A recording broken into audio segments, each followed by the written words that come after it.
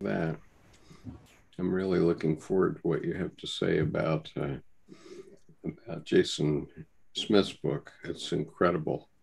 Yes, I'm looking forward to that myself. Yeah. I found the book to be quite wonderful and putting what it is that we're doing into a context that I think is very important. Right. Very important. Really true. Okay, so good evening, everyone. We are launched on the June series of Coeleen Kiebert's Open Studios, and today we're going to start with the spiritual card that Coeleen has in mind, and it will be a terrific teaching. So please fasten your seatbelts and stay with us because it's going to be an interesting one today. So, Coeleen, you're in charge. Thank you. Thank you, Skip, and thank you for providing this format for us.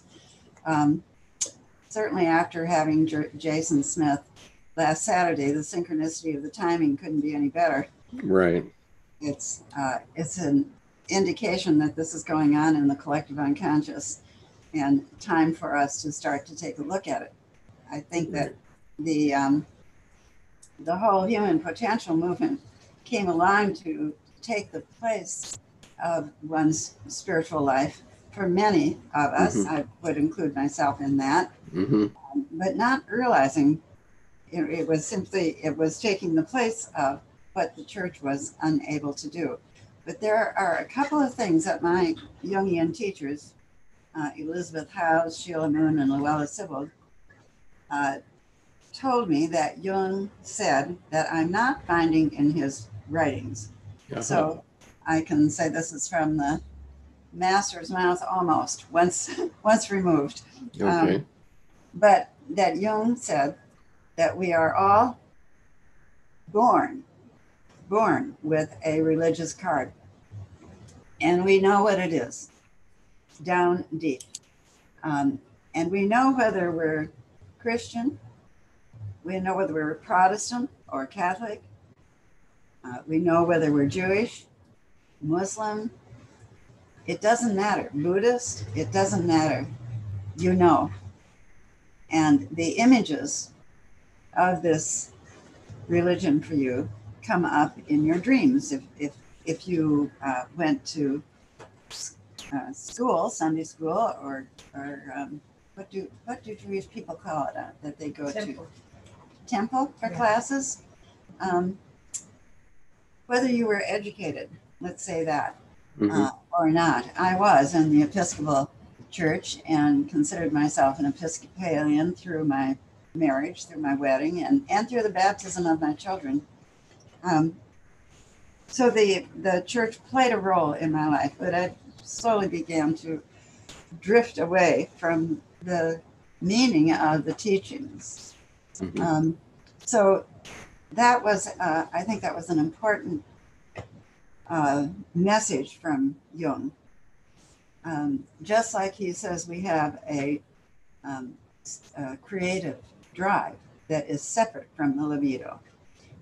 It's so important for us to know that. Well, it's important for us to know the spiritual card that we were born with. So we start with that. The other thing that I learned from that they quoted Jung as saying is that you need both your psychological learnings as well as your religious learnings.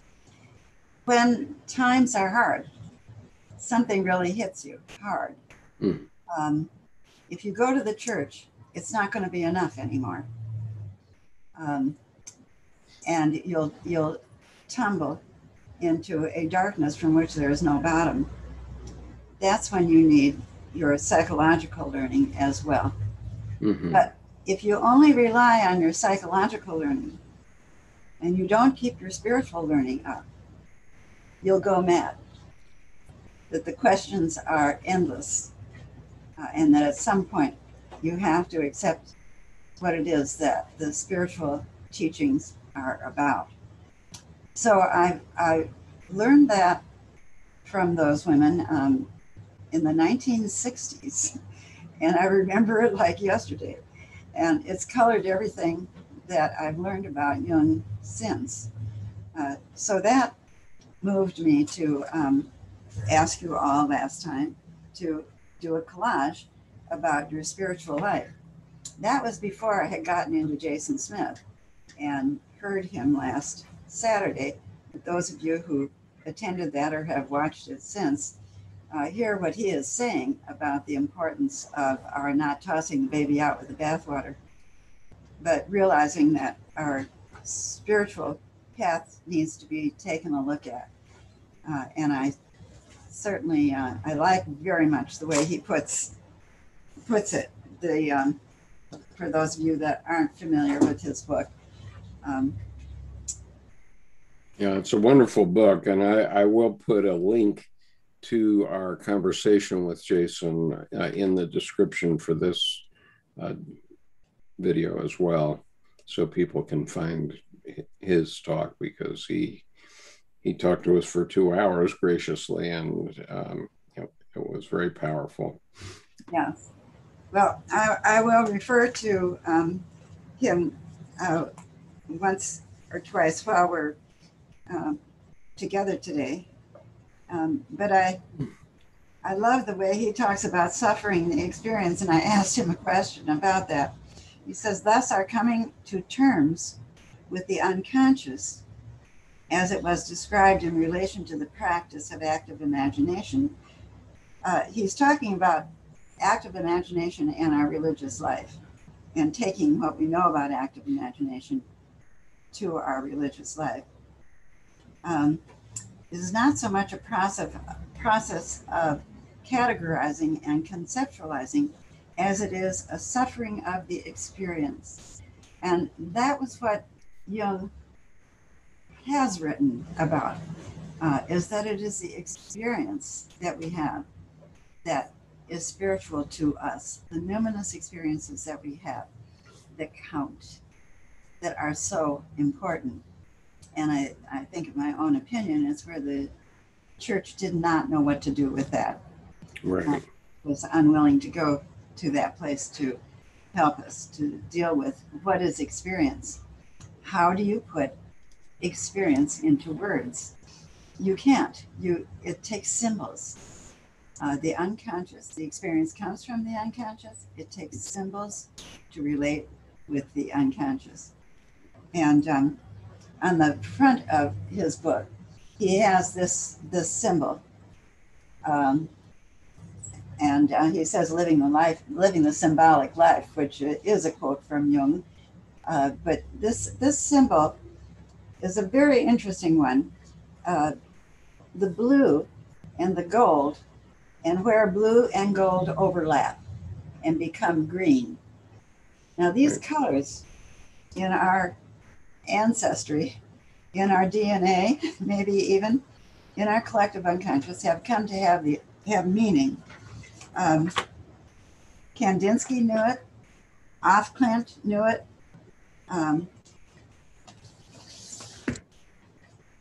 Let's see, there's an example of her.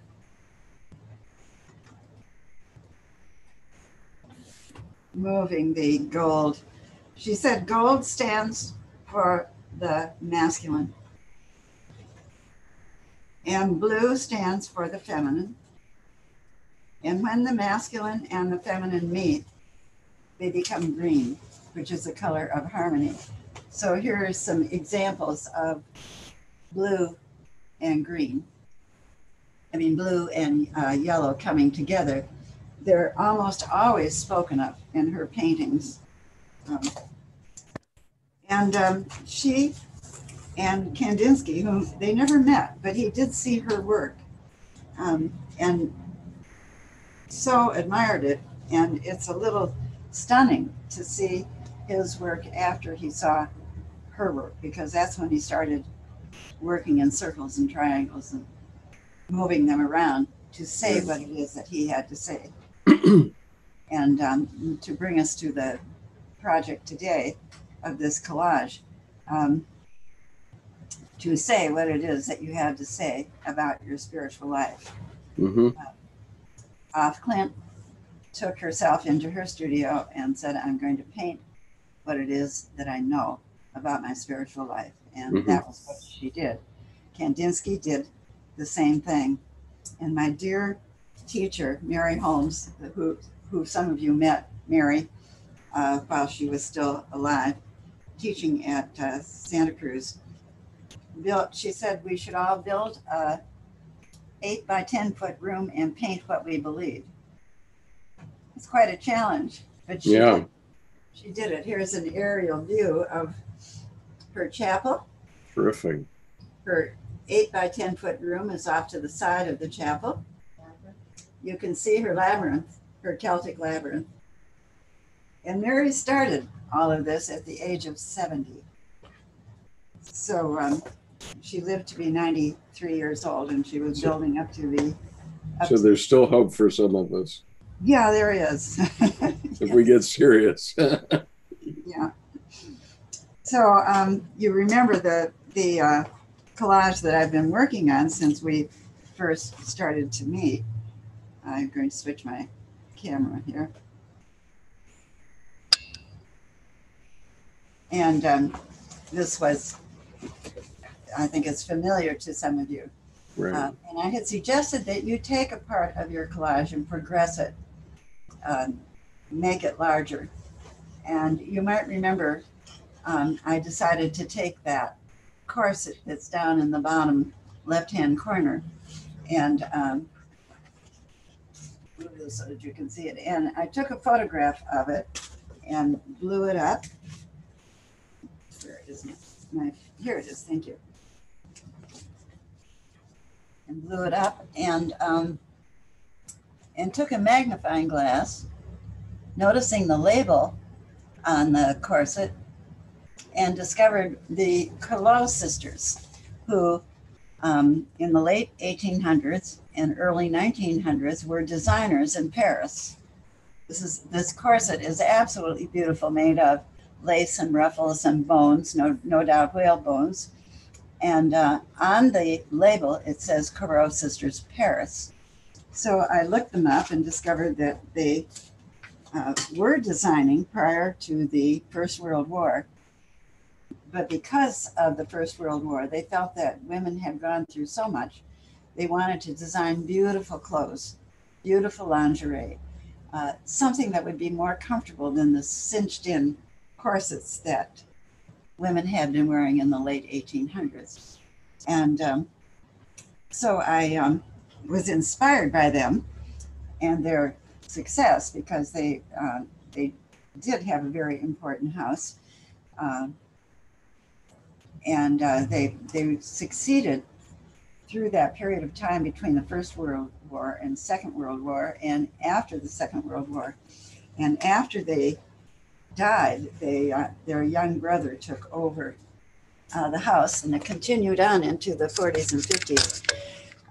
So I looked them up, as I said, and then I made them in clay. Here's my first corset in clay. This is a direct takeoff of the one that's in the collage, corset number 1. This is corset number 2. Wow. And I'm not sure where busy. And I got in touch with my mother's stitching and sewing, and my daughter's stitching and sewing, and my grandmother's doing this. And while I'm doing this, over my shoulder, my son is making some exquisite shirts that he's stitching and sewing. That runs deep in the family, and got me in touch with those family roots that mean a lot to us, and is definitely influenced my spiritual path. So that's working its way into my spiritual collage, which I'll share with you later. Now I'd like to see some of yours. You switch back to my camera.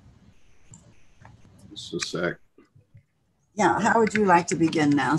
Well, I have everybody that sent me one, I have them on a PowerPoint, so I'll share them with you.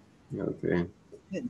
So this is sharing my screen, and the first one is Nancy Pfaff. Nancy. All right. Well, Nancy. Hi.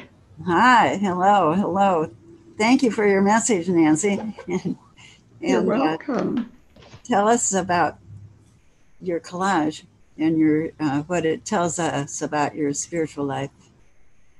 Well, these are images I liked and cut out from the magazines as I held the intention about my spiritual life, the whole path from beginning till now. And so each little piece represents an aspect of that. At the very bottom, you see black. And when I was about 3 years old, I woke up in a coma, and I could hear people and I could think just fine, but I couldn't open my eyes or move my body. And I think that experience really was an opening to the depths at that point. And then we have light on water. So even I think at that very young age, there was contact with the spiritual. Yeah. And, yes. Birth there. And then over time, you know, like various experiences. And then that image near the top, it's golden on the bottom and red on the top, is my current situation where I've just experienced a dramatic opening, spiritual opening to the depths. The marriage of Malkuth and Tifereth. I don't know, some of you can say that better. Malkuth and Tifereth. Malkuth, yeah. Yeah. And the Garden of Pomegranates. So the archway signifies the church. For me, I was very fortunate as a child to go to a liberal Methodist church, and it was fun, and the stories and the images were wonderful, and the fellowship and the love of one another in the church for each other was wonderful. So that really started me down the Christian path, which has shifted dramatically in 2019 to include all the paths. I did teach religious studies at the university here in Reno for a period of time, so I was familiar with a variety of the religions. But it seems as if now there's just this openness to the depths, to the center, to all that is. So it's inclusive. What has it been like for you to do this? To do the collage? To do the collage and put your experience together like this. It was, there was a sense of serenity to it. A sense of rightness, a sense of serenity. To what? To you said that it felt like I was, you know, going with the stream, and without any obstacles. Beautiful. I'm not familiar with the characters that you put in the collage, although some others, Skip, you seem to be, and Kathy and Jessica here are. Who are the characters? The Kabbalah. Oh, the Kabbalah. Yeah. Have you studied the Kabbalah at all? Very little, but I have great respect for it. It's a little complicated for me, and to really get it, I'd have to really study it. But let's say I've been exposed to it. But I had a dream in 2014 where I'm in this garden, and it's like a public garden, but very, very beautiful. And there's a bush of pomegranates. And one of the pomegranates flies up in the air and lands on the top of a white tower in a little cup. And the gates open so I can go out. Wow. And that was 7 years ago. And that has happened for me this year. And is that expressed here in your collage? Well, only symbolically. Yeah. Not intentionally. But that might be a place to take it further now. That's a good idea. Oh, it'd be wonderful. It'd be wonderful to see that symbolized. Yeah. Well, thank you, Nancy. You're welcome. Thank you. If I can say something, the image of the half a moon with the crown going up, it's very Egyptian. Since she's being connected to Malkuth and Thur, whomever, it goes back to it's all the way to Egypt. Yeah. Very definitely. Thanks for the feedback, everybody. Yeah. Yes. Any other comments about Nancy's? Excuse me, I just had an allergy attack. I would say I just put in the chat, but such a wonderfully clear removal of the veils. It's transcending the high priestess, where there's a clear view into the inner world. And instead of just the two pillars, even of the Kabbalah, there literally is just the Janus to from portal that is from here to there, except instead of a mystery, there's just, it feels like this wonderful knowing of this visceral, and the only word is verdant, fertile pomegranate experience.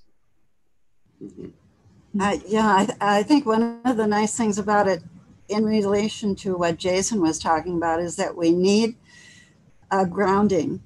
We need some way to ground our spiritual lives. And I think this frame does that. That it makes it very clear, here's where it's at. This is what's happening. And it's contained. It has a container. Well, I so resonate with that statement. I missed Jason's, unfortunately, thing in the middle of my move, but the fact that there's an architectural portal, there's here and there's there. And so instead of a nebulous everything or microscopic, there's very much a scale of passage, of experience, of, I think you said, experience and passage, and all these things are important to our spiritual life. But the fact that there's just a portal and that I can see the scene behind, around that leftover kind of Ozymandias before it was just two stumps of stone in the sand arch. And it's, except outside the arch, I see it clearly, but that feels like here, like a reflection. But I see the same thing inside, and there's such a balance of the same scene moving back and forth. Yes. Beautiful. I find very interesting that she brought the light to the bottom. So the reflective light is at the bottom, but it's lit up with gold and sun, and also at the top. So it's blue and gold. So she seems to be she's balanced, even though she commented on the black at the bottom. She brought down the luminosity and as well shut it up, the Shakti towards the top. So it's very balanced in that way. Yes. Yeah. Yeah, Nancy sent me this one, and she was the first in, and I go, wow, goodness gracious, I'm going to have to do something like that. Yes. Gilda too, that it's very honestly, beautiful. I don't know how I missed it, that whole base, the dark base. There's almost like, if I look in, is there this microscopic community of people on top of the earth? But if I don't scroll in. It's just this uncertain footing, but it's so solid.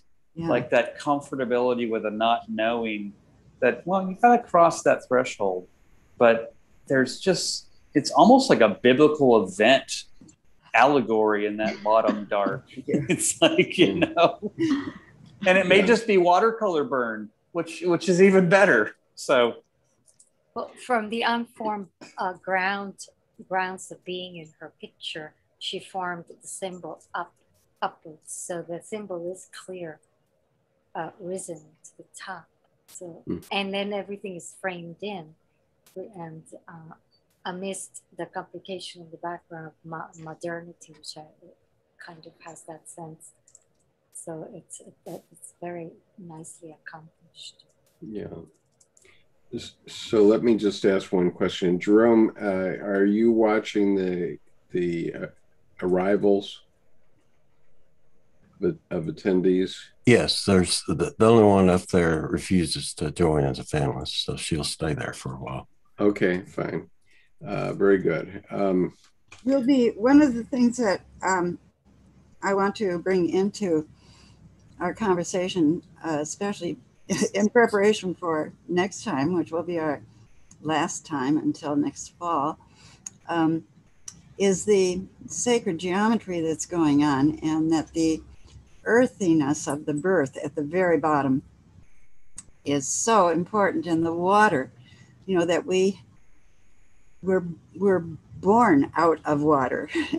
We're fish before we're humans, you know, and so that's very clear in the bottom of your collage, that has is like the first two chakras and the birthing experience, and then this level. Remember this, the level that she has across the orange and the gateways.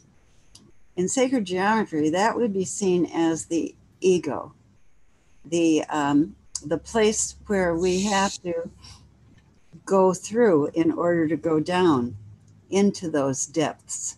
So she has gates there and light there and a sense of invitation, or even a sense that you could go further. But one has to make a decision to go through that gate. Mm-hmm. Many of us just stay there. But as we talk further, you'll see that this is the way churches are built, cathedrals, temples, usually in a place in the ground that has a well. There's usually a well. There's a well under Chartres. All the great cathedrals, it's because humans, when we gather and begin to build a community, it's around a well. Mm-hmm. And then more people gather around the well, and we begin to build seats. It becomes a place where we gather to be together, eventually to celebrate anything, to cleanse ourselves. It becomes more and more important until it becomes Chartres. So it's something to see in Nancy's beautiful collage. The whole beginning of the birth, out of the earth comes the water, and then there's the gate of the ego, the human being, and consciousness. If I may, all of a sudden I was reminded when I was in Paris in 1989 of a quick sketch walking across Paris to Paris, the bridge over the River Seine. Oh, yes. And looking in from here to there, all of a sudden it became, look at the connections within, from left to right and right to left, of Paris to Paris. It was still Paris. And this inner well of a river flowing. I love the directionless flow here, where it's more the reflections of the lights and that, and then the majesty above. The sacred geometry to me, here to there, and then side to side, it just, it plays the, how do you stand on the ground? How do you extend to the sides? How do you open and close? And how do you reach for the sky? Except in this image, it's all four of those at the same time. which to me is an architectural sacred geometry statement of capital S self in the small s self. So yeah, I'd like to point out, if any of you have been in the, well, maybe you have seen the wells in the churches in Europe, but I have been down in the bottom of St. John the Divine in Manhattan, and it's exactly like this. There is a well there. It's very damp down there, and the pillars come up right as you have in this, in Nancy's collage. You see how the pillars come up. Well, you see those up to the bottom of the floor of the cathedral, and they are made of huge rocks. They're enormous.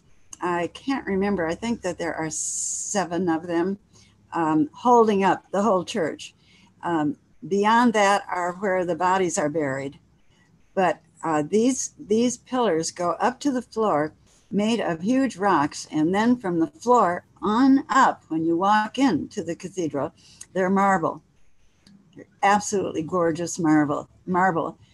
And when you go into a cathedral, if you want to go down into the entrails of the cathedral, you usually need to know somebody who can show you how to get there.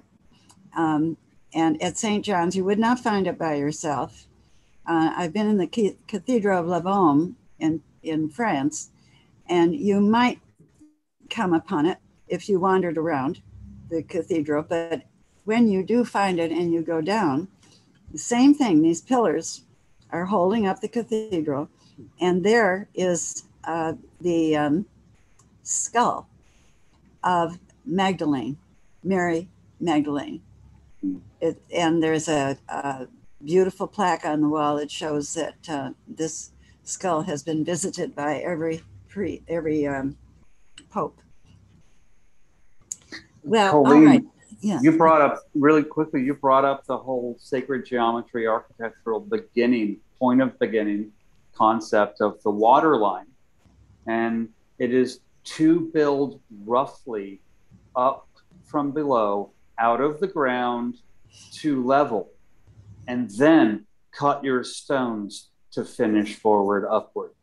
And that's why you see the rustication at the low parts, big rustic stones. It's just getting out of the ground to a foundation level where now we can build some floors. That's mundane, but it's that rough, unconscious uprising of conscious architecture in a sacred way that's in commune with nature. And then on top of that, that's the temple foundation, rough, big 7 stones that they're strong, and they need no form. They have their life. They're millions of years. And then on top of that, everything that's gracious and refined and exquisite is placed. So I'm glad you brought up the 7 stones, because that's always been key to me, with especially that one, because it comes up even from within. You don't see the 7 stones unless you've been to that well. You don't know this majesty of just caveman named Grog architects, you know? It's just what's really holding this together. Yeah, it's like pre-Salvador Gaudi or Anthony Gaudi, but it's majesty of nature. And then on top of that, we put our mark. All right, let's move on. Can I share a little point about that? There's across the world, there are these special lines that carry special energy, and most of the churches have been built on these lines. And prior to that, where the animals went to, man observed where the animals would go drink water, and they would be very healthy. And this also became places of pilgrimage, and later places where they built churches.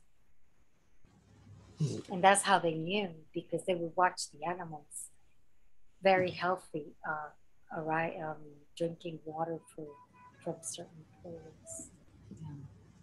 Yeah, I would just like to add here that water is also central in Islam, because the Kaaba, which is what everybody prays to 5 times a day, is a well.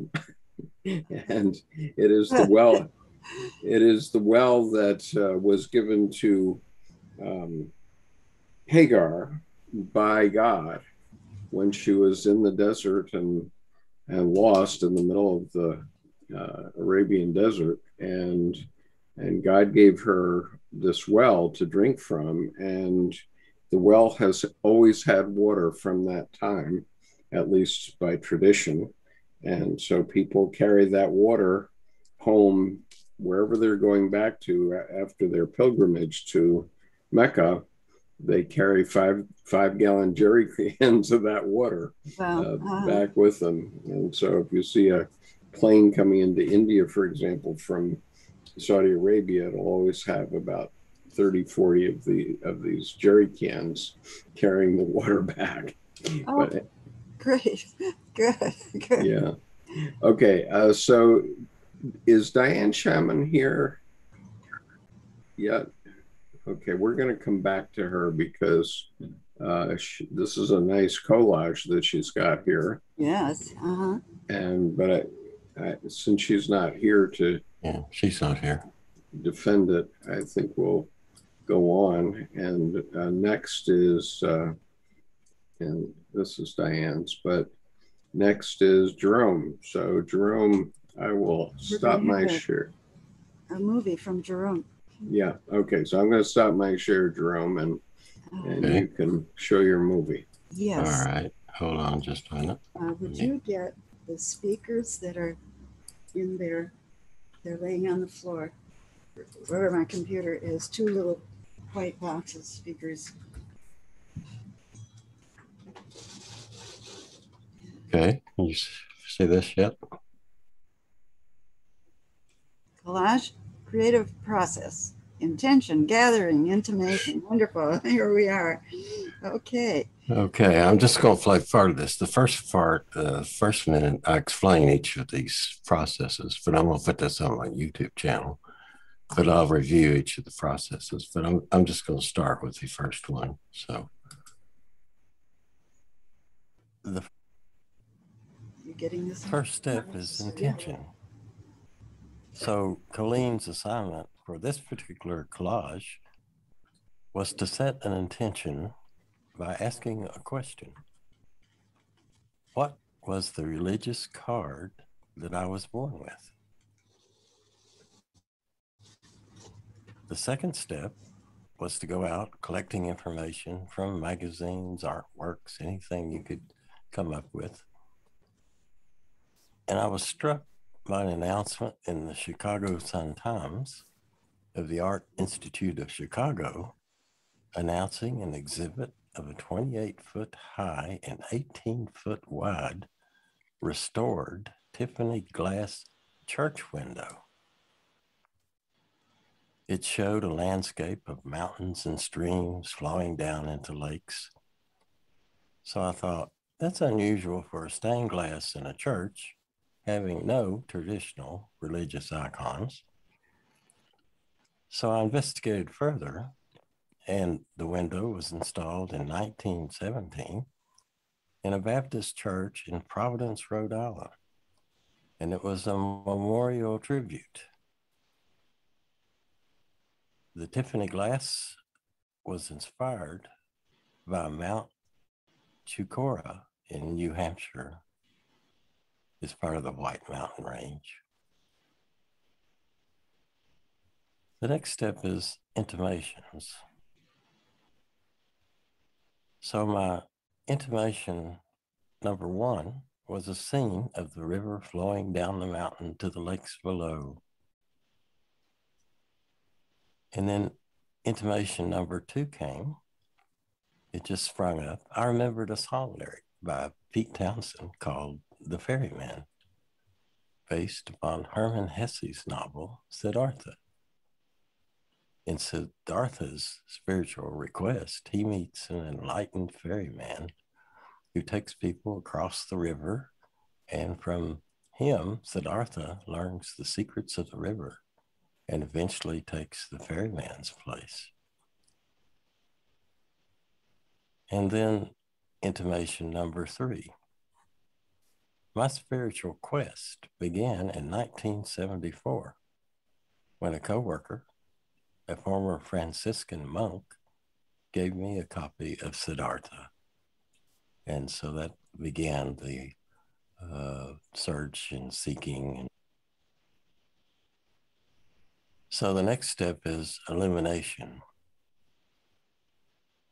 So I combined the intimations into this following video collage as a tribute to my beginning, what I call the quest. The Ferryman.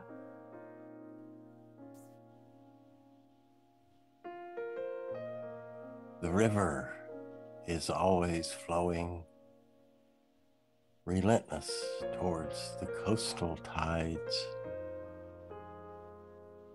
It travels down to the great ocean, while most of us simply watch from the waterside. The water becomes Siddhartha's teacher, sometimes powerful and stern, sometimes gentle, forgiving. It never changes in direction, as it carries even mountains down to the sea. I'll take you over. I don't want your money. Just hang on tight till we reach the other wall. Fins and Vigas, they all cling to my ankle. The horn blows wide and the currents roar. God, feel this gutter that breaks my shoulder. Smash me to pieces and wash me to mud.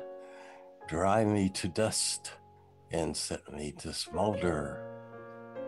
Please let me dissolve in the autumn flood. The river's always flowing, but I'm free now.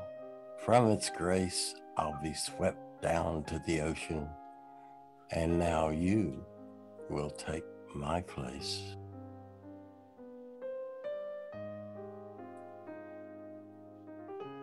My help cometh from the Lord, who made heaven and earth. Psalm 121:2.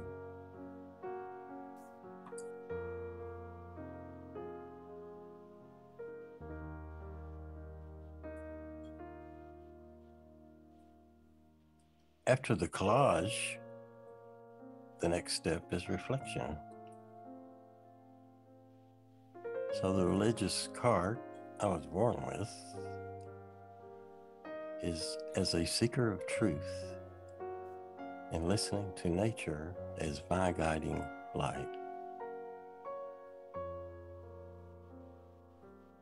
The last step of the creative process is called validation, by showing it to others.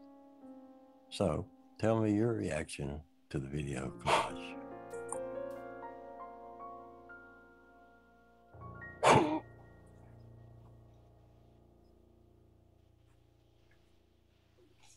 Just to give you an idea, here's the window that's in opening, that opened May 27th, restored.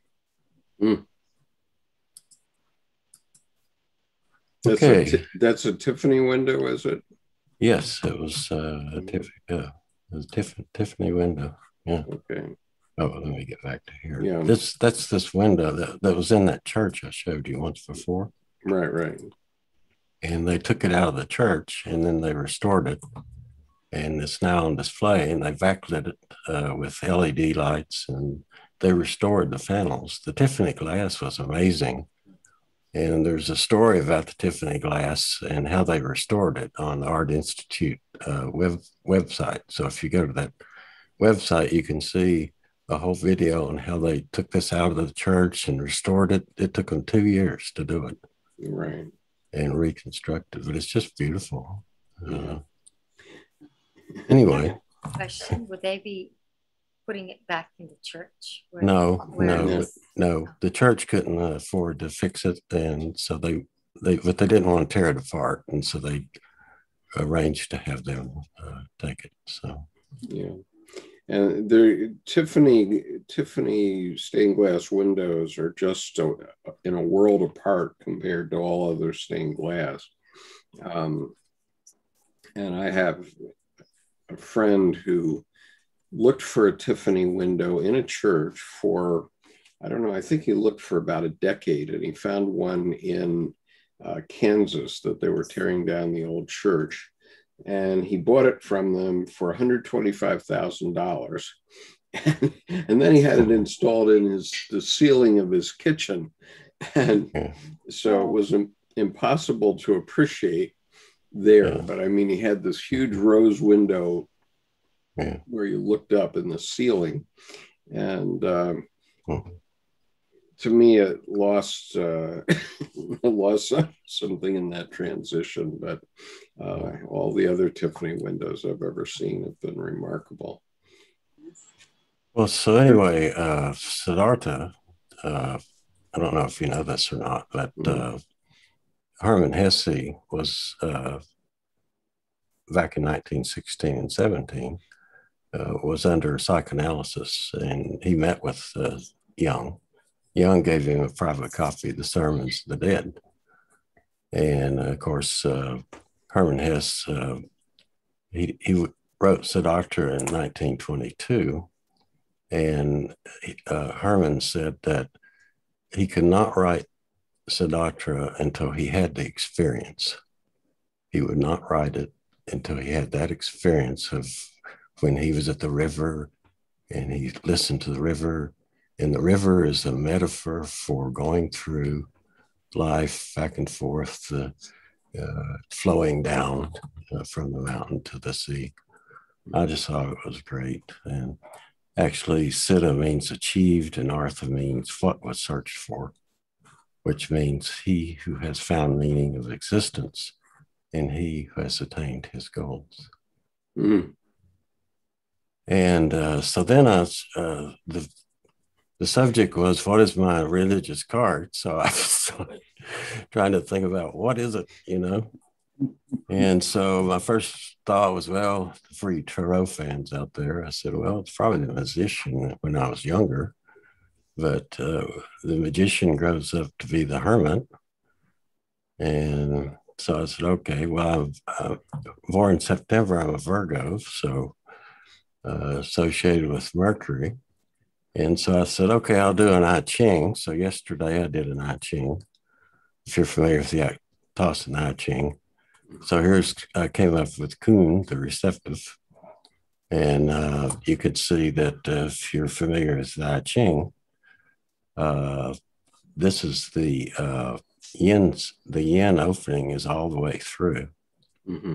And so you've got coming from just the metaphor for what I just read was you come from the mountains down to the river, the earth. And so this is what happened here with the synchronicity. So I just said, okay, I'll follow this along, you know. Yes. Jerome, can I ask your birthday? September 18th. 9/18, and year? 46. You want to know the time? It's 3:30 p.m. Actually, I would actually, rather than astro, I love that. He's a dog in the Chinese. Well, your 6/7/2021 is a moon hermit date. I just wanted to do your tarot birth cards. Okay, you can do that. I'll pop back in a little bit. All right. In the meantime, who I really identify with, if you're familiar with Jung's stone at Bollingen, the little Kavira figure, which he called, what was his name, Skip? Philemon? Is that Philemon? No, it's not Philemon. It's what was his? He called it the Kiver, and he was an assistant to Scophilus, and I was trying to remember his name. Yeah, I can't remember offhand. But anyway, he's got the symbol of Mercury on here. And his whole goal is to go through all the different areas, and he has this little lantern. He's carrying a light, and he's pointing the way to the sun. And so this is kind of how I identify. If that's my religious card, that's probably what I'm thinking about. So, Jerome, you know what's interesting is that your birth cards are the sun wheel magician. And then the time you pulled that 6/7/2021, it's the moon hermit. So when you went magician hermit, it felt like you had a syzygy that you just kind of boiled down into our orbit. That was so appropriate. And I have to say, synchronicity, I copied this image 4 days ago. I saw it and went, oh, I have to have that. And so when this popped up, I went, look what Jerome is doing. So it was like, thank you for this. And 4 words for your video for validation. Heartfelt thank you, Jerome. I don't know what else I could say. Yeah. Telephorus is the name. It's a Kavir. Yeah, that's right. Telephorus. Yeah. And it's the little, it was in the eye. This is an eyeball when he first carved the thing. Right. You know, and so anyway, just for fun, I don't want to take up too much time, but this is for my next collage. I was thinking, and Coeleen mentioned colors.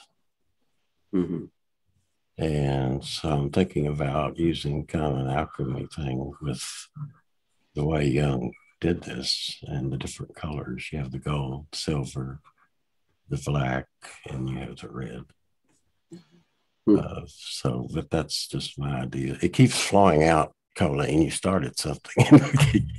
It keeps on going. I noticed the size of that waterfall. There's a lot. Yeah. A lot coming, Jerome. A lot more coming. Yeah. Let me get this off here. And I wonder if you live by the rule of Hesse that he had to have experienced it first before he could do it, write it. Yes, I do. And that's what started me on the journey. And since then, instead of doing a collage of all my experiences, I said, well, what was my religious card? And then so I started all with that. Yes. And and then that led to Jung and, you know, down the road. So yeah. Now, while you were on, Jerome, Diane was looking to get in, and I sent her the connection. Is Diane Shimon back? No. That's just Susan Beeson. She's going to stay there because she refused to go in. There's nobody else wanting in. Okay. Let me see if Diane came on. Yeah, I don't think she did, I guess. No, I don't see her. No. Okay. Okay. All right. So the next one is Gilda, number 1. Gilda, number 1. Are you there? Oh, wait a minute. I have to share the screen first. I beg your pardon. Oh, that one. Okay, there it is. You have to unmute, Gilda, in order for us to hear you. Did you use the images that I sent you the second time? I don't know. You sent me 4 images. Right. I sent it to you again because you know they're kind of washed out. But anyway, I think you used the first set I sent you.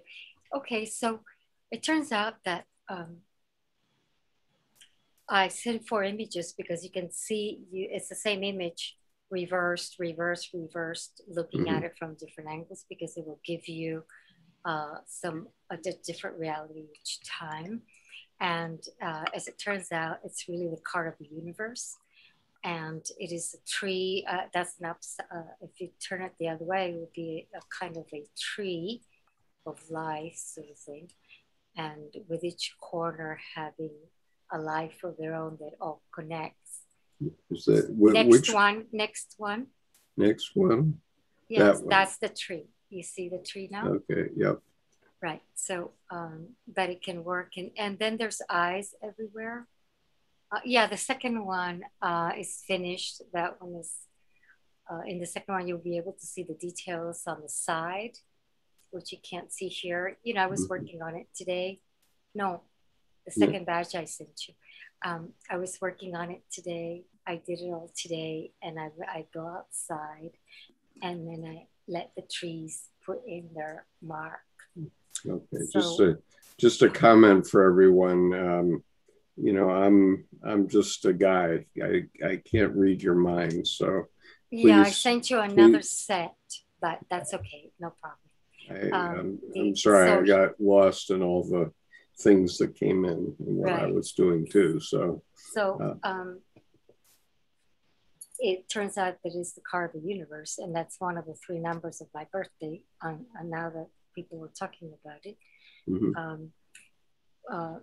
and it could also be the Wheel of Fortune, because if you switch it to another one, can you move it to the next? Yeah. Okay, well, I'll just explain this one. It's just not clear on this. That's like a tornado going up and creating the tree, and there's gold in the middle.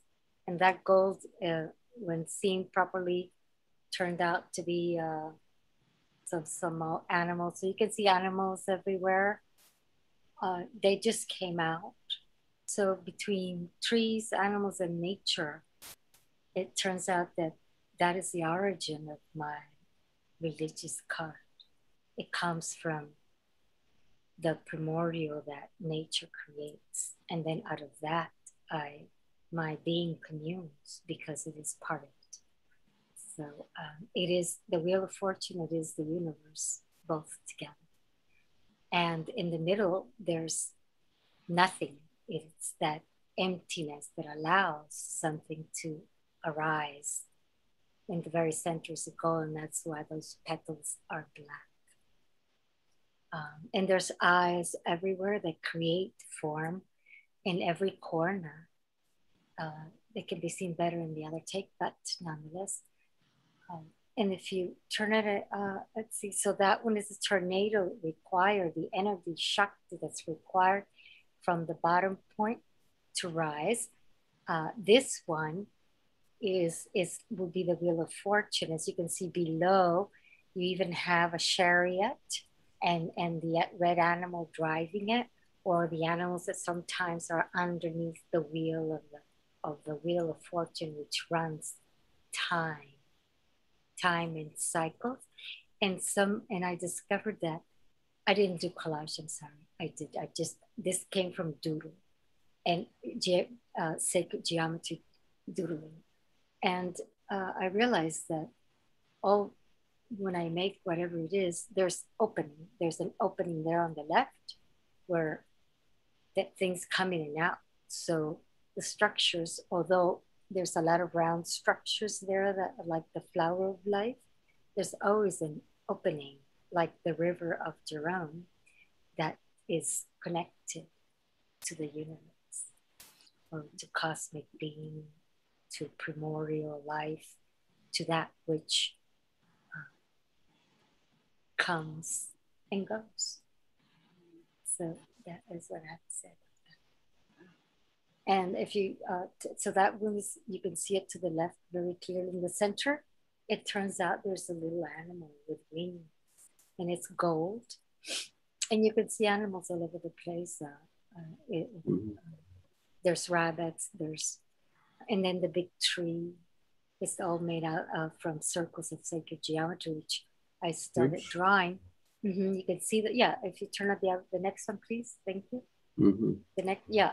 So you can see the circles. And what happens is since I do Caran-d'Ache crayons, and then I use the pen, and then I take a jug of water and I give it a baptism. So I throw water right into it, and it just does what it does. And I leave it for the trees to figure out, and they created the tree. Because before that, it was an octopus. So, that black thing, I go, oh, my religious card is an octopus. and the octopus got lost and the tree just came alive. They created themselves. I came in, went out, and there it was. So that's my story. That's it. Thank you. Any questions? It takes me into the mandala, and so much about your soft personality and the way you go about doing things, letting them unfold. Yes, I love that because they always surprise me. Me trying to be precise and that sort of thing, it doesn't work for me. I have to open it and see who wants to come in and show up. Yeah. To surprise me. And I do love that because I'm always surprised. I am, there's a little, and then beep, it just shows up just like that. Yeah. I remember the first one that you did and how there was the unfolding of the imagery that came. It was clearly not a plan in your mind at all. You really read the process and blank. Yeah. And I took pictures of different corners and so on, and you can clearly see images of a rabbit, and then if you move it around, it's a dog, and I mean it's just.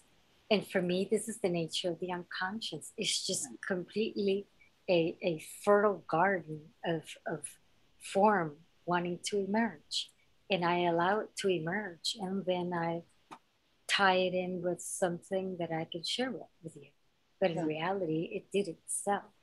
Well, you find your reality to it in the form of the images. I just co-create. Yeah. And if this were to be folded into quarters, they'd all be very different. Yes, I started when I take the phone and I start scanning, and there's a pregnant woman there. There's animals. There's faces. There's all sorts of stuff. Which and unformed human. You can see the shapes of. I always see this everywhere. No matter where I go, I can. Suddenly it starts turning into something out of, nature. Or when I was, for example, I do photography when I'm in the desert in Arizona and Utah, shooting rocks, okay? For rock, and these rocks, you can witness it in my photography. You can see it for yourself. They're alive, and you see the eyes looking in the face and the whole thing. And I saw it, and then I captured it. So to me, it's already there. And I just commune with it, and they show up. And it's exciting because it's new. Available. It's not something I could my intelligence would ever design. It just can't do it.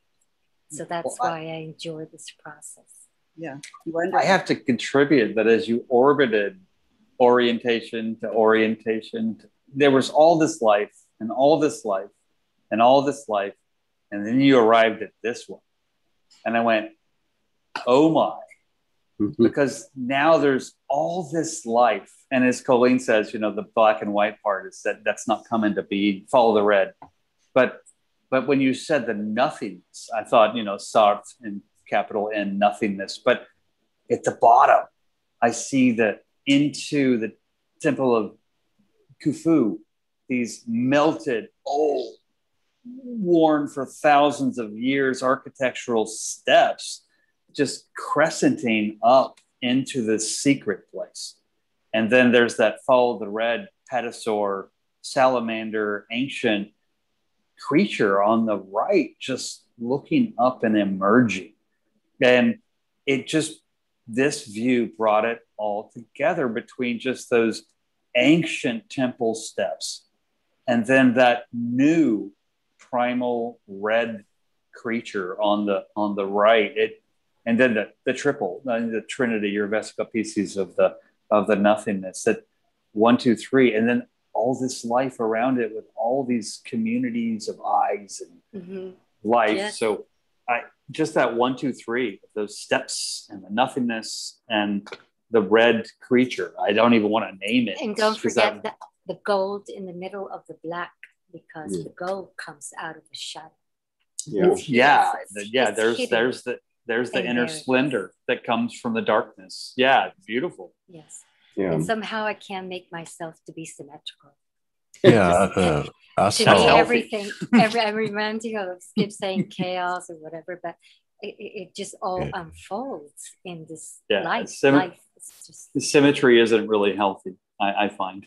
It's because even our faces, one side to the other, are not symmetrical. So right. And Henry on the YouTube chat says, "I see seahorse, representative of lifetime partnership." So, and also he sees the middle path. He says. Well, I see little bubbles. All these bubbles. All these bubbles going around and all these figures going through the bubbles. And so that's what I saw with the rounded pictures. The bubbles are, the eyes are there. I'm sorry because I need to just point it out. It's just my impression, but and then it looks you like can't see it here, but in the neck, because I was busy making it, but I said, I better send it. And so I sent it. But it wasn't finished. All those bubbles you see on the corner, they become something. I just outlined it with the black, what they were and so on. So you can clearly see all these details. Yeah, it looks like something's being born and coming forth from each bubble. And they all have eyes. Yeah. All those bubbles have eyes, and then the eyes create a figure, create something. Right. Okay, I'm just running it again. So Gilda, from that perspective, I just noticed that at each of the four, if I took a quarter of a circle with a compass at each corner and just kind of made a property line, 1, 2, 3, 4. It's an abstract world card. You have 4 whole unconscious totems. They don't need to be anything specific, but there are 4 specific unconscious totem images at each of the 4 corners. And all this moves within it. Yes. And that it's interesting to me that unconscious totem at the outside corner of each quadrant, because that would be the beginning of the quadrant coming to the center of within. I'm going to stop because this could just go all night with this one. But what was revealed to me, see that figure of the red, it's pulling, if you put it the other way, right now it's a rabbit and it's a dog and all these other things, but it's also a chariot. So in reality, we have the chariot there. The chariot, keep going. It's on the top now, upside down. The red, it's like an animal putting a chariot. Keep moving. Yes, here, you see the chariot on the left and the red animal pulling it? You see it there? At the bottom? Yes. And so that would be the chariot, and it's also the wheel of fortune, and it's also the universe. So those 3 are there. And then when you go explore, you will find details like a pregnant woman and this and that and the other thing, like a ship inside the bubble. It depends on which way you look at it. And none of this is planned. I just go about the doodle that Coeleen suggested, except I used the compass and created a flower in the middle with pencils, and how boring.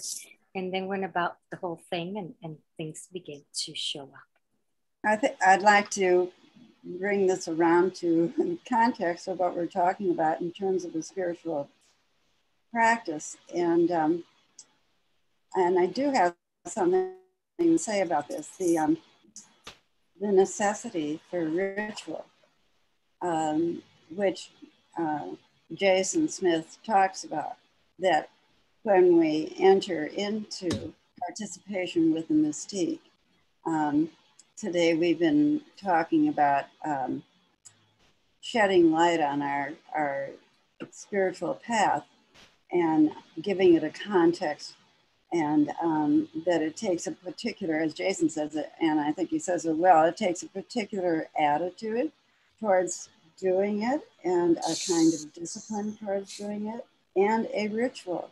And I think that your ritual, Gilda, of working the way you do, that you know that you have a way of working of laying down color and letting the images come up and speak to you and staying with them and developing them. And you could develop this even further if you wanted, although it looks quite complete to me.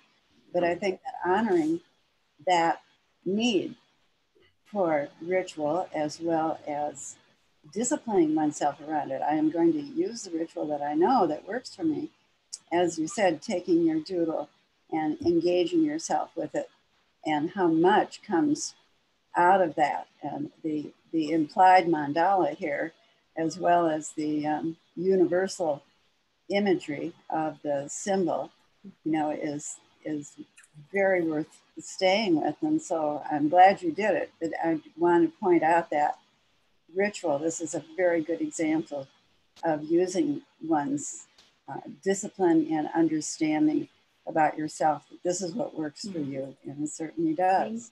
What I did find out is that my love it has love in it, and so the love of communication with the primordial and nature itself. So then that opened and communicated through chariot, the wheel of fortune that moves time, and all the quadrants showed up. Yes. So and we were doing numerology here now that where is that, Jordan? My birthday is right 12/17, and so the chariot is a 7, the wheel of fortune is a 10, and my year will be a 21. So all those 3 cards are those that I just named: the chariot, the wheel of fortune, and the universe. So that's synchronicity. So let's. Is there another collage that we can look at? Because I'm concerned about the time. Yeah, yes. Diane has come now, and I'm glad of it because Diane was the one that kicked me in the rear to get mine done. So, so it'll be good. So I saw Diane's and I said, "Oh my God, I better do something like this." So anyway, go ahead, Diane. You have to unmute.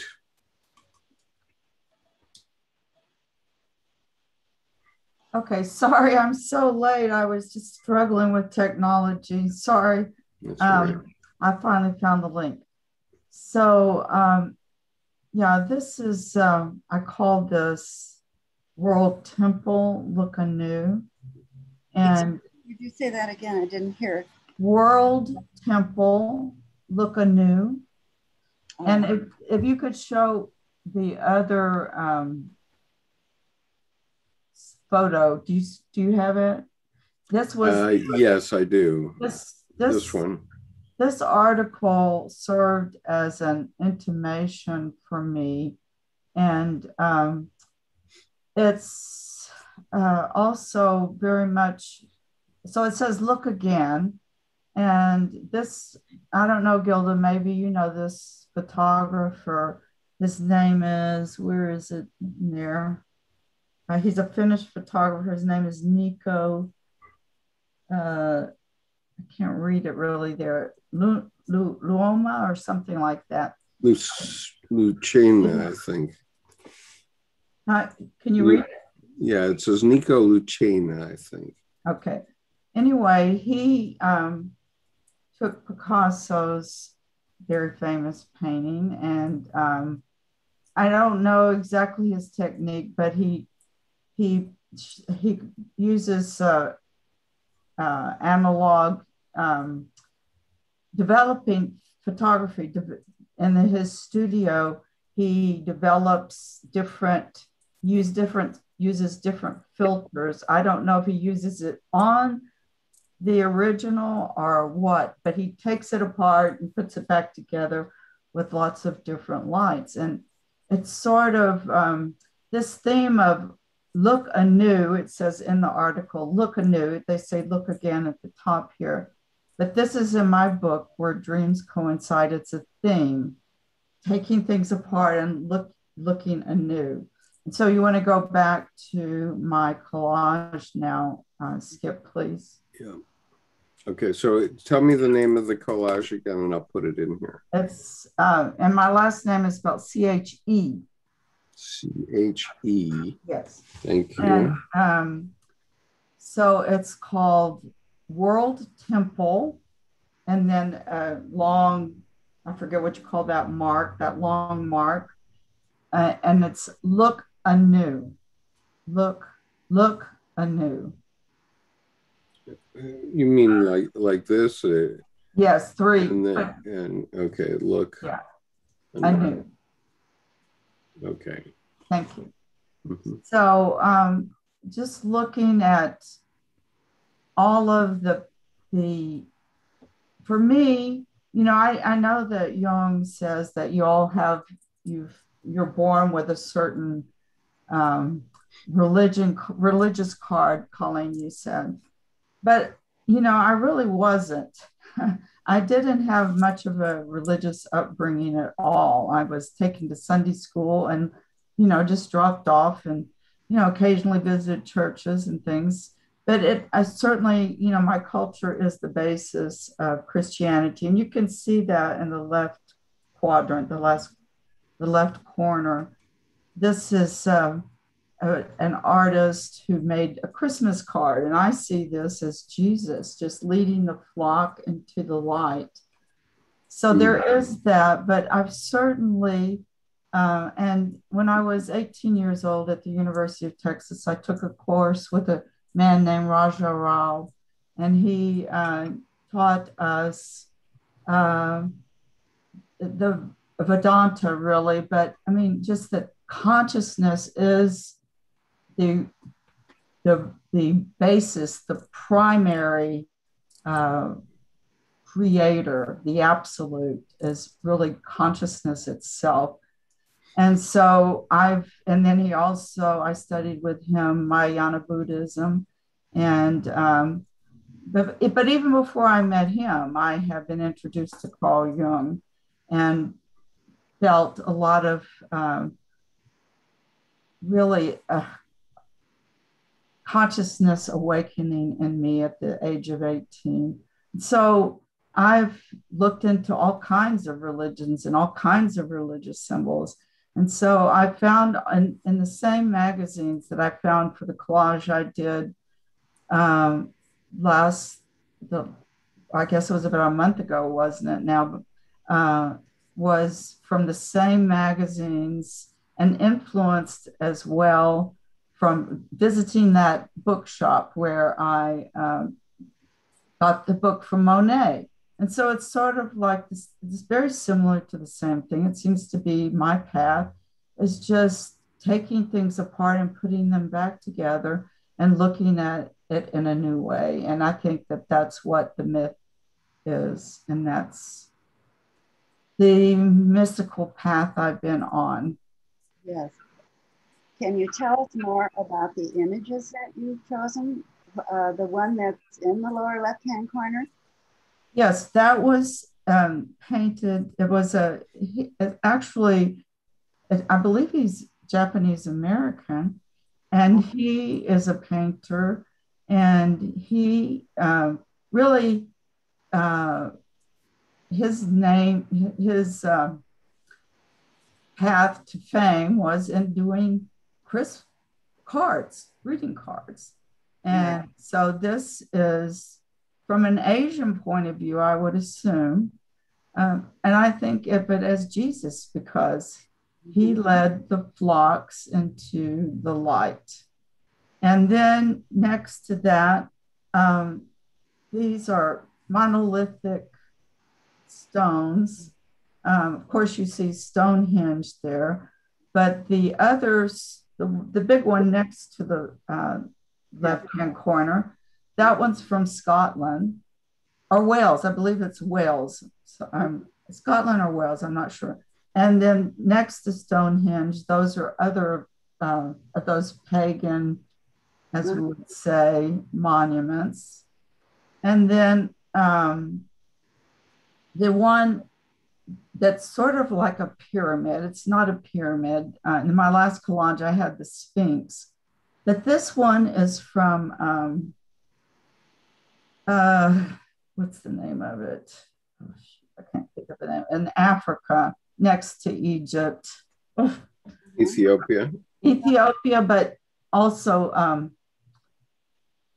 there's let's an not older name. Sorry. Anyway, and then of course you should see Shiva there. Yes, go ahead. Let's not worry about identifying the images so much as what you like about the images. You know, why you chose them.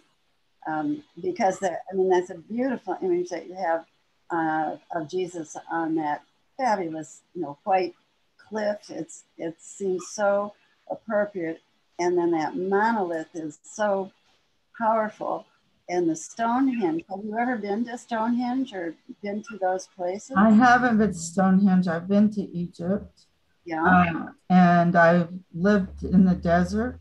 And so you see the desert paths. And as I said, I've been to India and I've studied with a guru in India, as well as my professor at the University of Texas. He's a very well-known philosopher. His name is Raja Rao.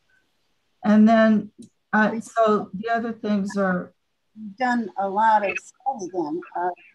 Having been raised in the Christian church, you really took a right turn, maybe we'll call it, into the Eastern religions.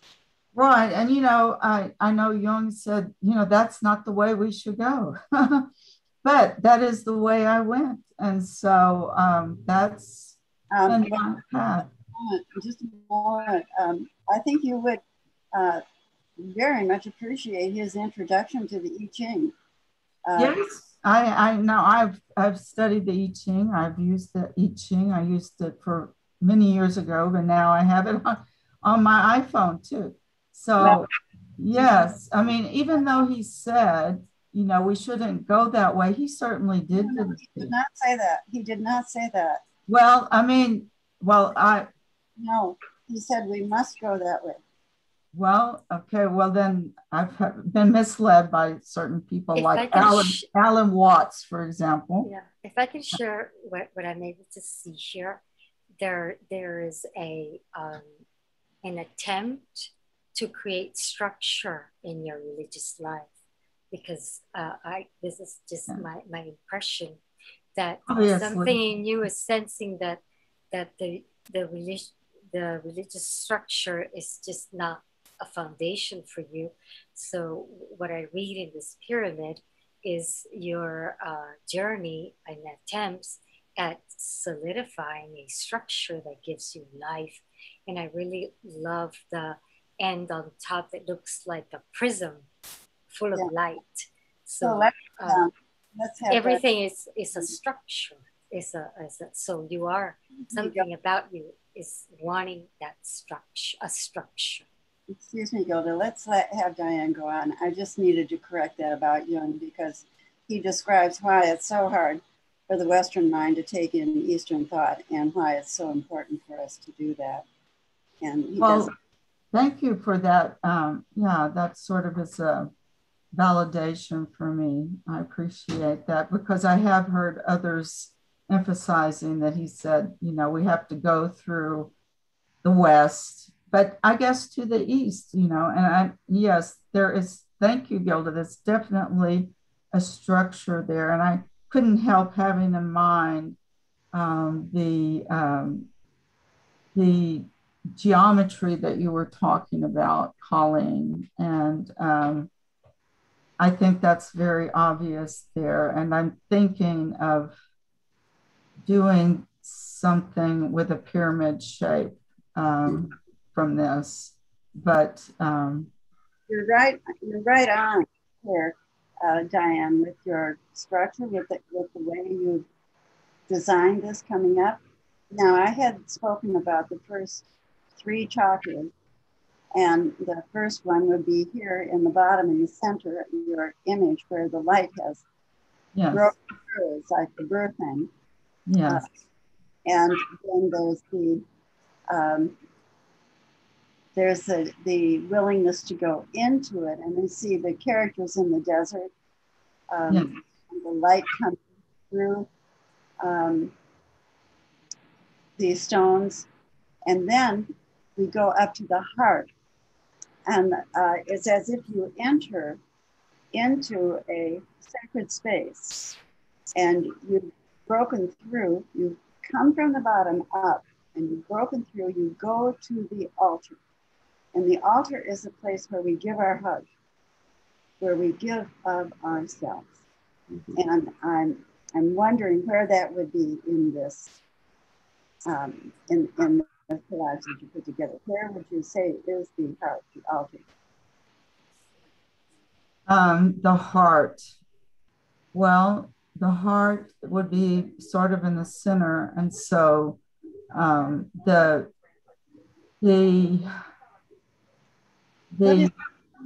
ahead. What is the field? Is that a field of flowers? Or? Yes, that is the pilgrimage in Spain. And this is one of the churches along the pilgrimage. Oh, how wonderful. Yes, and then above that is a Shinto temple in Japan. So it's the ancestors, I would say from the heart going up to the ancestors, and at the top is in Tibet and at it's a stupa. Yes, it's the mountain there that is everyone goes to climb. So that's where that is. Everest, huh? Mount Everest, yes. And so I would say the heart of it is probably in that field of flowers. Yeah, it's where people make their offerings. Yes. Yeah. And I would be remiss if I didn't point out that this structure in the lower right is the 7 pillars of wisdom. And at Wadi Rum. It's in Jordan. It's where T.E. Lawrence hung out there for about 2 years. That's where he wrote the book. That's where his base was when he was having the experiences writing the book. But that's the 7 pillars there. Did you know that, Diane? Yes, I did. Yes, and I was aware of that. But I get kind of tongue-tied when I'm presenting here, and names just go out of my head. So I also see that through the blue, you kind of weave the path from the bottom, the sky, and then the desert with the dark image there, and then up like that. So there's a path through the blue, and if one turns around the image and places that figure, that dark sculpture there in the desert, is where the heart is in reality, because we're seeing it opposite, we're seeing it facing like this. But when you put it in front of you as if you were behind it, then that would be where the heart could possibly be. And who is that in that sculpture? That's Shiva. Yeah, all Shiva. Right. Yeah. The mighty Shiva.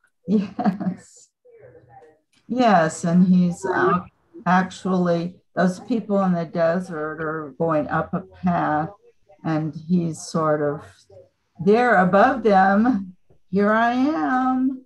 Yeah, and I see dressed in red, which is the color that we follow the path of red, and there you are. Yes. Yes. One of the things that when I'm going to suggest that you take it into a shrine next time, although you very much have a shrine here, but one of the things that we look for is that in the sacred geometry, there's always protectors at the gate before we enter in. I'm looking for an example here, like you could fold your, you could fold your paper like this so that you have protectors outside that people that intruders have to deal with before they come in. They're usually gargoyles. If you look at St. John the Divine again, or if you look at up in San Francisco at Grace Cathedral, everywhere you see the gargoyles, and they are the protectors. And for me, they are my Japanese Aikido teachers. that protect me. But when they're in the shape of gargoyles, in China, they call them humph and ha. And if you've been to the Chinese temples, you'll see humph and ha are standing outside the Buddhist temples. And they're usually about 20 feet tall, at least. They're big. And one has got a big open mouth that goes ha, and humph does humph and says, who do you think you are that you can come in here? Ha, I know who you have no right to come in here. And Joseph Campbell describes these two beautifully, beautifully. Yeah. So when you're talking about wanting to make more of a shrine of it, Diane, I urge you to do that. Think about it having doors, and think about who would you put there to protect you before, not anybody can come into your temple. Not anybody. You want to thin out the crowd. Thank you. Yes, thank you. I just want to add, I remembered now, see the pyramid that the top is cut off here. It's in Sudan, but there's a country that was called Nubia at the time. And I studied as well at the University of Texas at Austin with Hamza al-Din, who is a oud player, and he's a very well-known oud player. And so that is also, all of this is sort of the basis of my path. And it's very numinous. Yeah. Yes. Thank you. Thank you. Really. Thank you. Thank you very much for your suggestion, Coeleen. Now I'm definitely going to think about that and how I can move forward. Thank you. Well, I thank you, Diane. It's beautiful. I mean, it really does tell the story of your spiritual path. It really does. Thank you. And I'm grateful to you, Diane, because we have one left, Coeleen, and that's me. And this is my spiritual path. I'm a P, not a J, so I don't tend to make straight lines very often.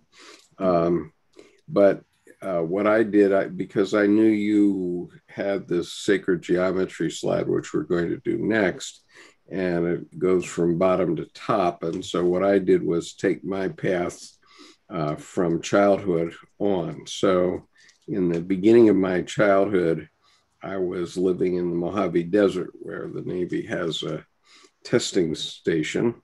And then I went to Kodiak, Alaska. So there was no religious training per se, but as you can see, this mountain is called Barometer, and it overshadows everything there. And this is the air base there. And when we flew out of Kodiak coming home on December 31st, 1953. And about 2 months previously, right at the end of this runway is a road that goes from the town into the base. And there's a stoplight there. And about 2 months earlier, a sailor, maybe 3 sheets to the wind, had stopped at that stoplight and turned left. And he went off the end of the runway. And although this cliff looks peaceful here, it's actually about 50 feet high.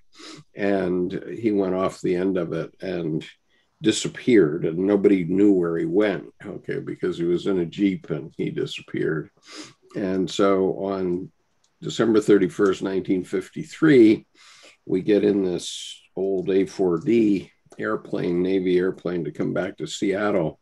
And there is his coffin in the airplane with us coming home, right in front of me, about 1.5 feet in front of me, because it was bucket seats in those days. And so then my first real introduction to religion per se was this church in Paw Paw, Michigan, which is a Presbyterian church. And then also early on in my 5th grade year, this is a Presbyterian church in upstate New York in my hometown, of which I'm still a member officially. And then this is the Navy Chapel at Norfolk. And it was there that I heard the Navy hymn for the first time. And I pretty much cannot talk about the Navy hymn without getting emotional. But I also was introduced to it here when I was 12 years old. This is the chapel at the Naval Academy, the Cathedral of the Navy. And in that chapel, always on the hymn panel, you will find this number 808. And that is the hymn number of Eternal Father, the Navy hymn. And right here, right over the altar is in gold, Eternal Father, strong to save is there. And directly under this dome, one floor down, is the crypt of John Paul Jones, who was the father of the Navy. And then in my high school years, I went to Japan. So this is a picture of my high school, actually. It was a time when there was bad air pollution in Tokyo, Yokohama. And so it looks pretty grim. It's the only building that survived World War II in Yokohama. It was stucco building, and it was used as a hospital during the war. And I moved to a home that was 1 mile from this guy, the great Buddha of Kamakura. And you mentioned the two demons, Coeleen. Here's the gate with the two demons in the front of the great Buddha. And the idea is that this is scaring you away, and you have to step through into the garden. And you can see he's back here, hidden back in the garden. Yeah. And then you find this. And then this statue is called the Ofuna Cannon. And I saw, pardon? Kuan Yin. Yes, Kuan Yin. And in Japan, it's called the Goddess of Mercy, or Kannon. But Kuan Yin is the Chinese for that. And she is the goddess who goes into hell and redeems the souls that are there. And she was finished 1 month before I arrived in Japan in 1962. In January of 62, I got to Japan. And thereafter, when I went to school in Yokohama, every day I would see this statue. And I didn't know that it's a war memorial. It's actually a war memorial redeeming the souls of the Japanese war dead, which I didn't know until about 5 years ago. But what I found is that she was always quite soothing to me. And in high school, we have lots of things going on, worries as a high school student. And every time I would see her, it would soothe me. And so here is homage to the Navy hymn again. It turns out, and these are the first 2 verses of it, but it turns out that it's a reference to Acts 27 and 28, when the Apostle Paul was actually shipwrecked on Malta. And one thing I didn't know, I've always seen in the hymnal the word Melito, M-E-L-I-T-O, on the hymnal at that page. I didn't know what it was. I thought it was the author, but actually it means Malta. And so anyway, then I went on to college, and this is the chapel at Hamilton College. This is Alexander Hamilton. And that's a chapel that was built in 1827. and we were required to go to chapel twice a week, once at every Tuesday. The whole campus came to the chapel for assembly because we didn't have email in those days. So that's the only way they could get the word out to people. And then you had to also attend chapel on Sunday. It was a Presbyterian school, but if you happened to be Jewish, you could go to the temple or you could go to a Catholic church if you wanted to, but you had to prove that you'd gone to church. I was the last class to do that. So this is me in Vietnam. Then, I think I'm fairly typical of young men coming up in the 50s and 60s, in the sense that it was really confusing, and it was super confusing for me because in addition to all the confusion that normal people have, I had all these other experiences. And so this is my homage to my confusion. Over your self-portrait. Right. And is that Deb there? Yes, right. And so, right. So Tibet, in 1994, Deb sent me a fax, and it said, I found the book that if I was on a deserted island, this is the only book I need. And it's the Tibetan Book of Living and Dying. And that brought us into another whole phase of Buddhism. And this is me as a middle-aged guy back when I was back in Japan for 5 years. And I went and visited Kamakura again, obviously. And then I started to have, of course, during my whole growing up time was the space age. And so this image has always meant a lot to me. And, then we had these crazy wars in the Middle East were going on.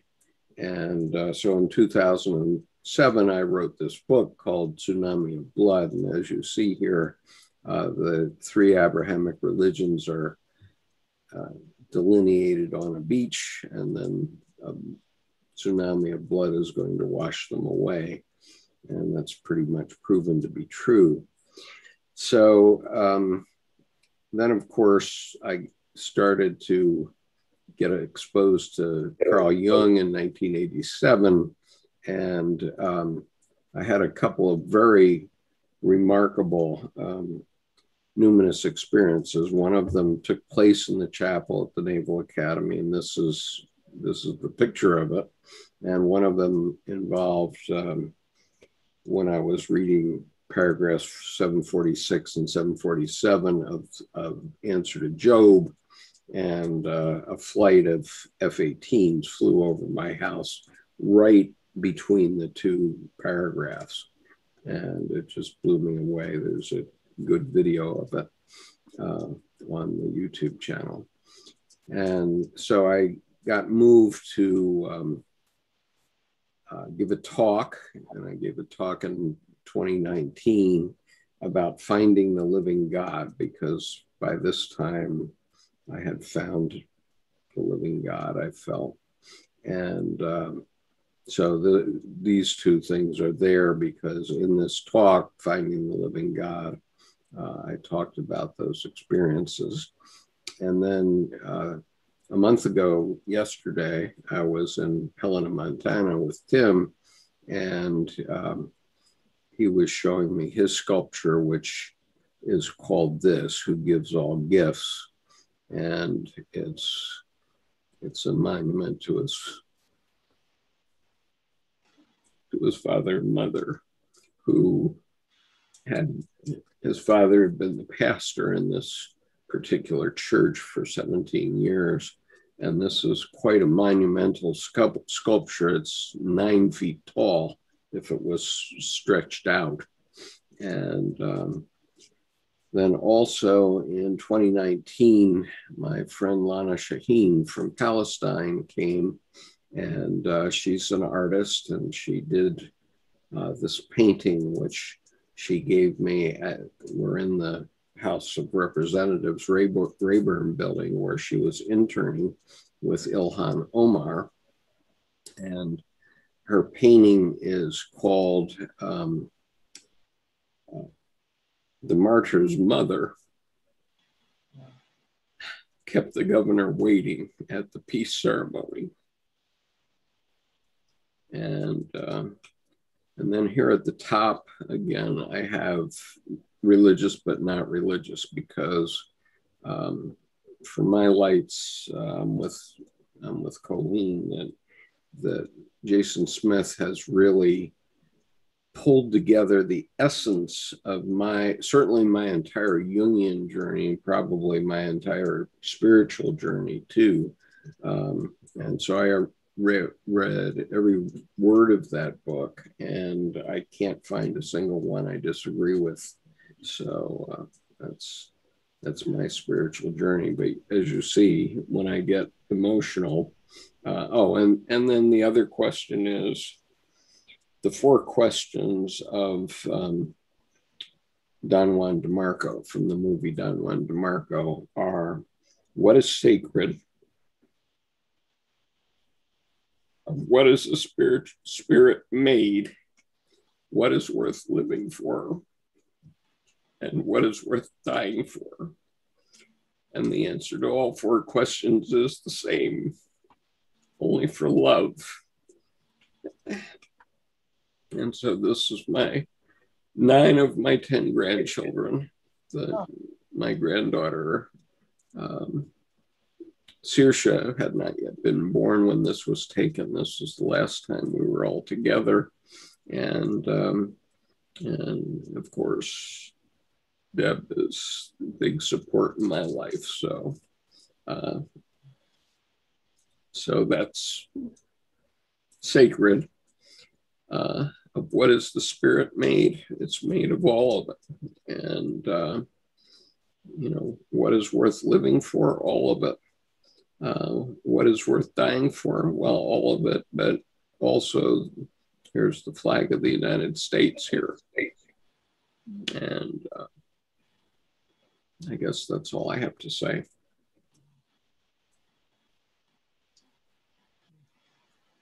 Thank you.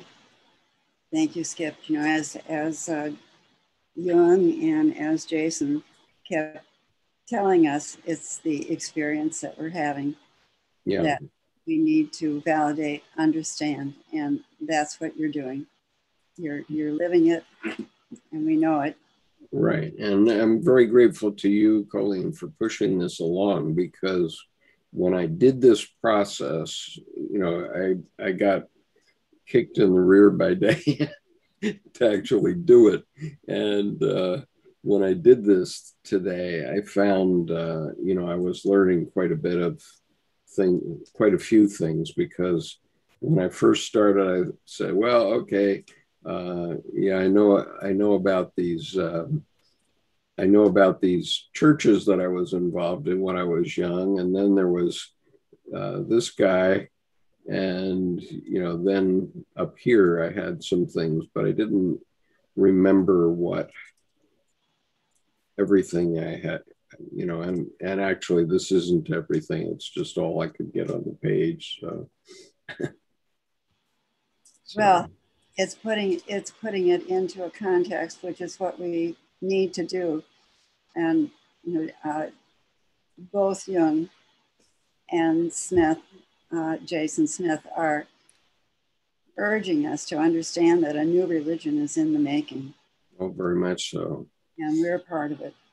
And the more we can get our heads on straight about it, the better.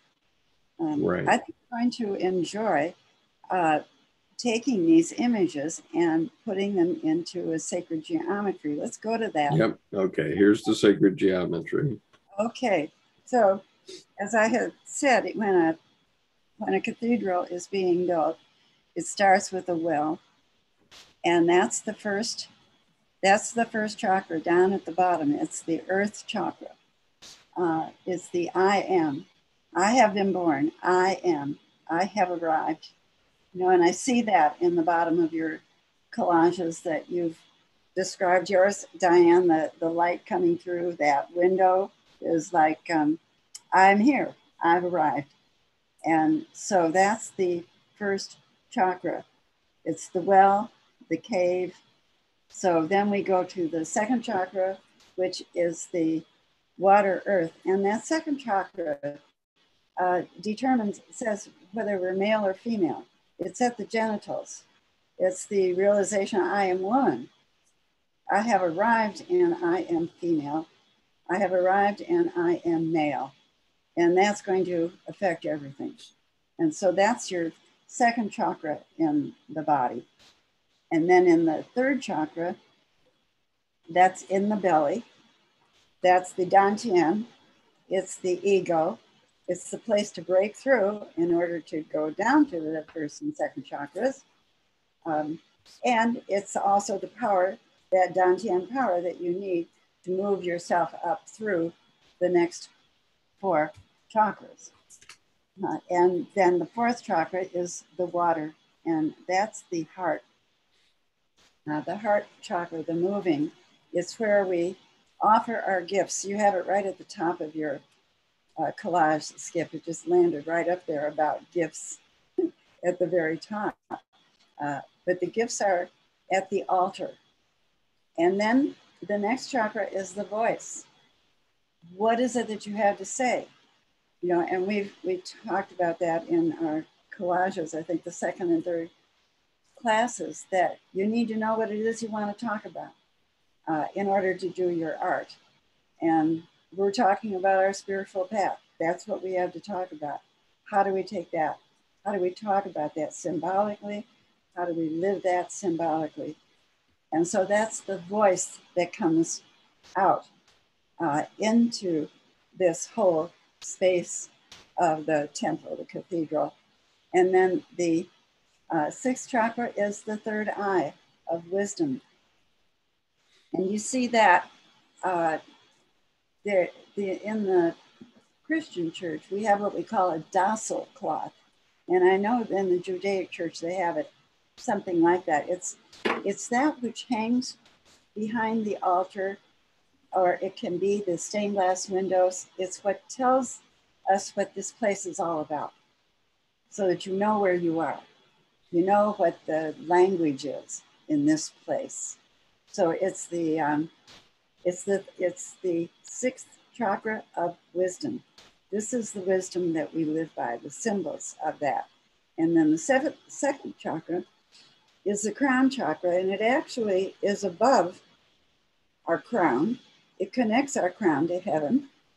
And when you go into such a cathedral, you can see it in the image that you have, Skip, of the gorgeous Naval Academy Cathedral.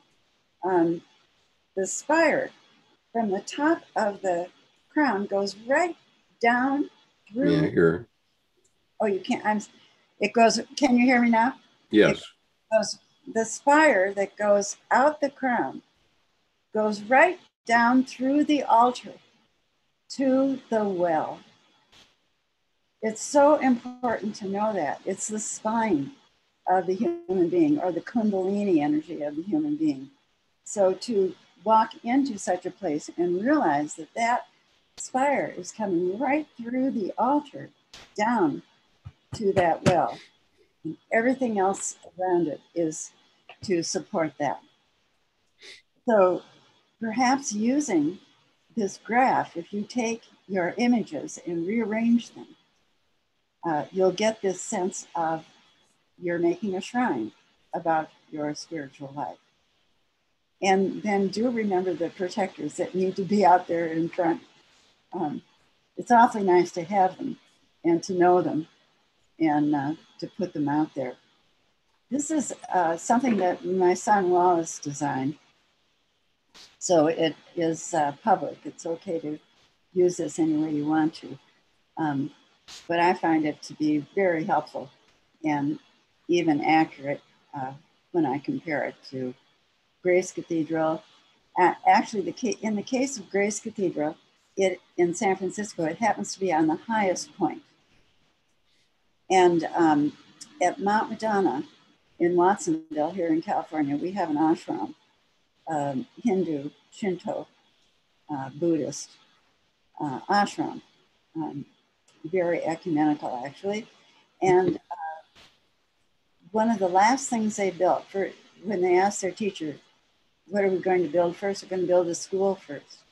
Well, now can we build a temple? No, we need to build a gymnasium. Well, now can we build a temple? No, we need a health center. Well, now can we build a temple? No, we need a place for people to stay when we need to build a conference center. Finally, after 30 years of this, can we build a temple? Yes, it's time to build the temple. Where will it be? On the highest point of the land. And when I asked him, and why did you choose the highest point of the land? And he said, because that's where we found the Indian grinding stones. It had always been used as a lookout, as a special place, as a gathering place.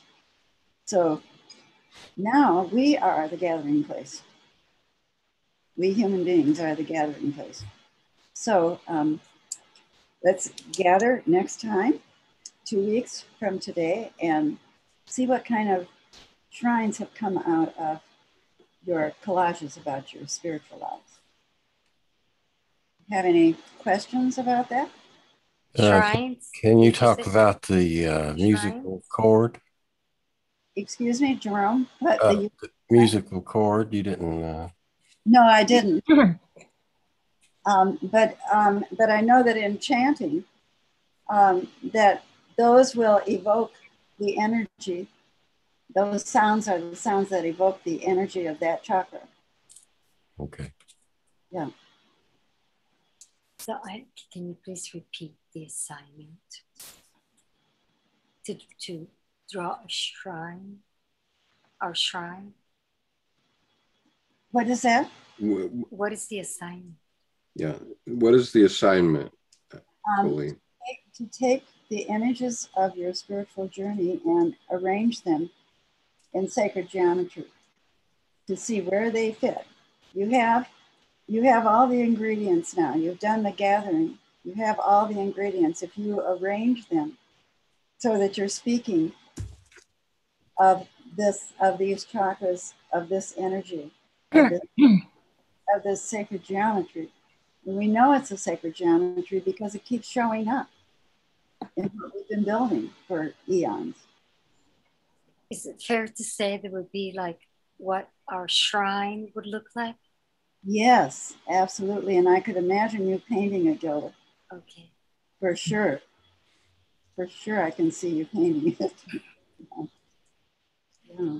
Okay. So Diane Margiotta has a question. Go ahead, Diane. Coeleen, you've talked about the altar, and I was wondering if you could say again where it is usually placed in our images or collages. Yeah. And it's used, the word altar is used in a lot of different ways, but basically I have been reading more Judaic tone writings about that the altar is for sacrifice and laying your, well, whatever, on the altar that you will sacrifice. So I don't know if that resonates with you or you think of an altar in a different way.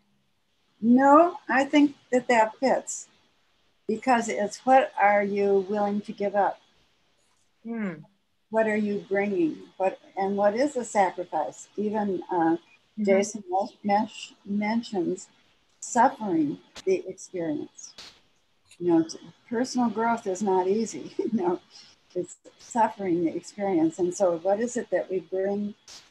What is it that we're offering up? And that's like our gifts.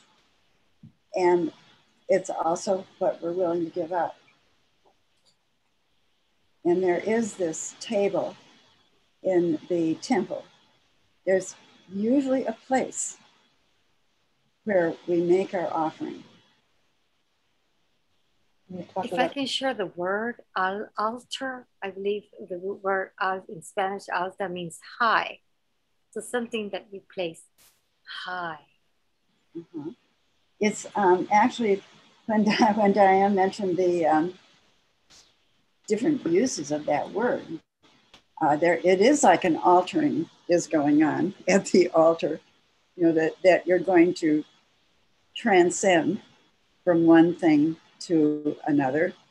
It's the place where communion is taken, received, given. It's the center, and it's the heart chakra. And so often when we look at a collage, we look at the center of the collage, and that's usually where the person's heart is. But, you know, what matters to them at that level.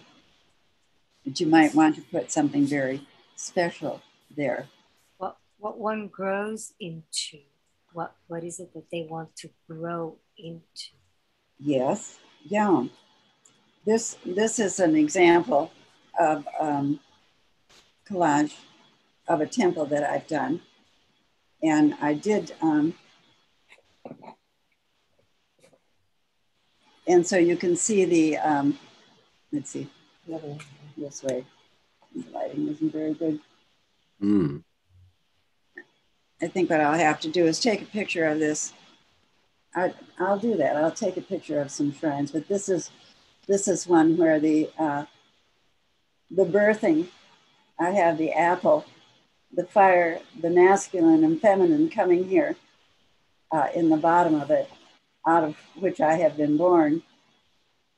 And consciousness has come together, and there's an alchemical thing going on. It turns out that I turn out to be feminine, female. So all that is at the bottom.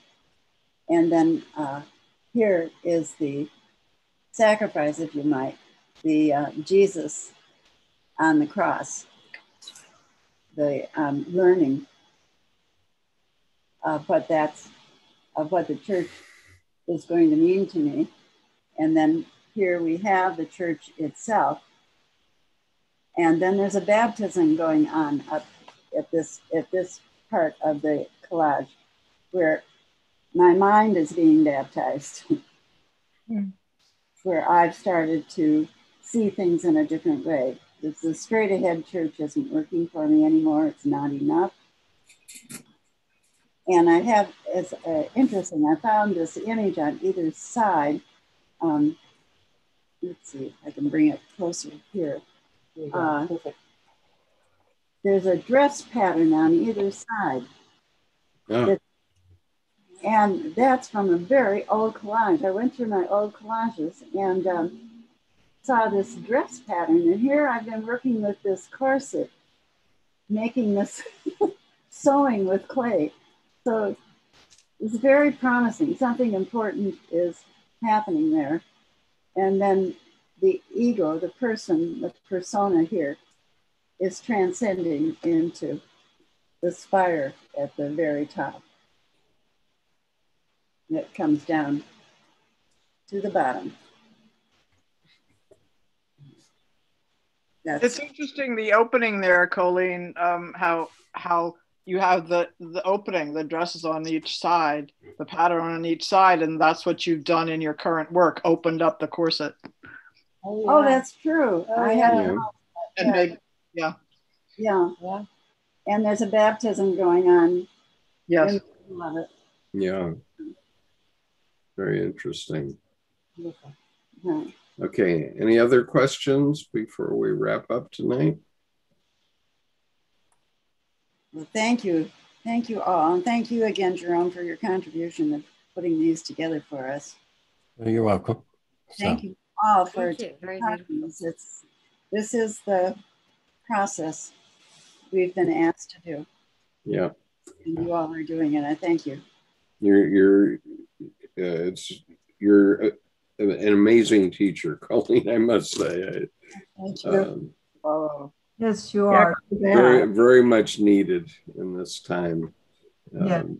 Well, thank you. I couldn't do it without all of you. Yeah. Inspirational. Yeah. Thank you.